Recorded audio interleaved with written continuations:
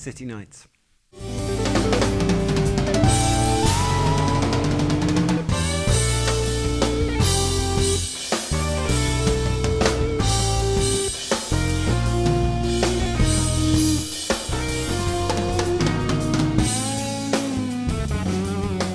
And it was really fun to take a trip down memory lane and actually, for one of the first times ever, perform it from the drums. Big kind of displacement idea as to where these beats actually lie.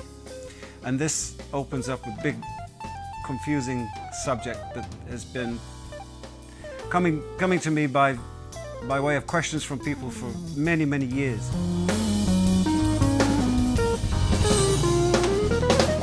Allan, of course, what can I say? Just played the most sublime solo on it. It was just thrilling. It just kept glowing and growing with ideas, and you know, in this genius Allan way. What can I say? So it turned out to be a piece that many seem to have fallen in love with over the years, and a great deal of people, particularly of Allan's fans, fondly like to bring up the subject of that track.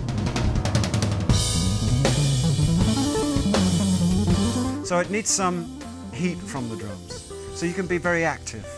It's the kind of piece, yeah, very active. When you listen to Vinnie's performance, I mean, it's just amazing what he achieves in there, and what the shapes he's throwing at Allan, and how they're kind of weaving in and out of what they're doing musically. You can get some of that happening, a good deal of intensity, and really go for it.